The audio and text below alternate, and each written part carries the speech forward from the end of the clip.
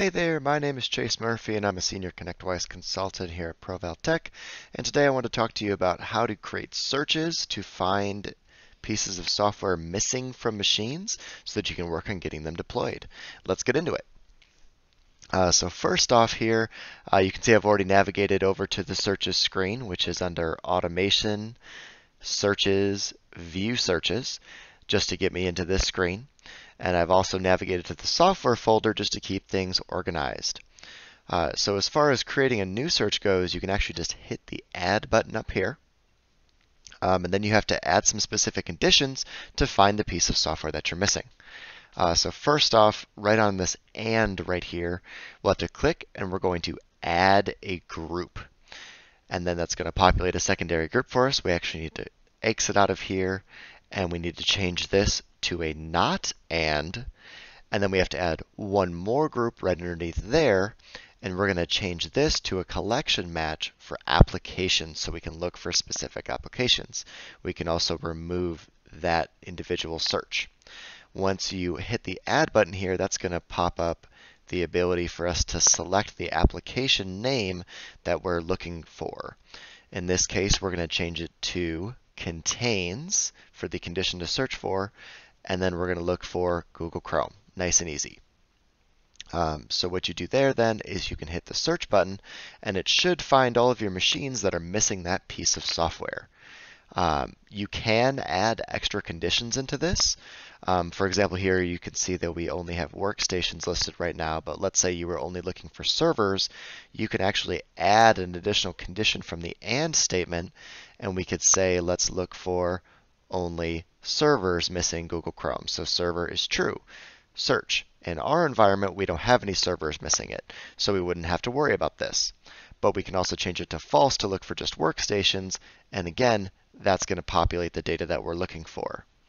Then once you're satisfied with your search, you can come in here and name it whatever makes sense to you.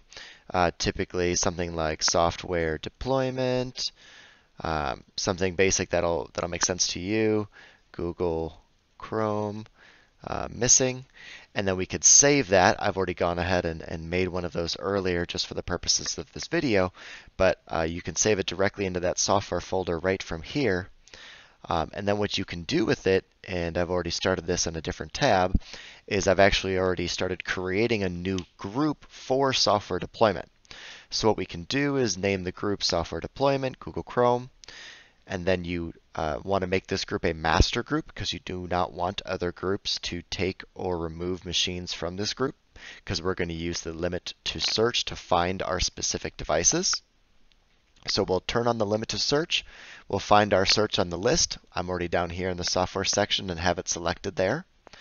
And then you create the group. That is going to tell Automate to go find those agents and put them in the group for us. Might take a little bit, but this group would typically be populated by those machines. And then you could even go in so far as to schedule a script. I know that Automate actually gives some example scripts for Chrome installation. So this example is Google and then Chrome installer. You could set that up to run every day on all of the devices that'll be in this group. And you could say, let's try to get machines during the online time. So let's run it at maybe 10 in the morning and have it run every day. And as soon as you add it in here, now you've just built automation that'll go out there and deploy that software automatically for you for all of your online machines. So that's what I wanted to display with you today, is setting up quick automation for software deployments and using searches to do so. So thanks for watching. We try to post a new video every week to share our knowledge on Automate. To learn more about what we do, please visit provaltech.com. There should be a link right here in the video or in the description below. Thank you.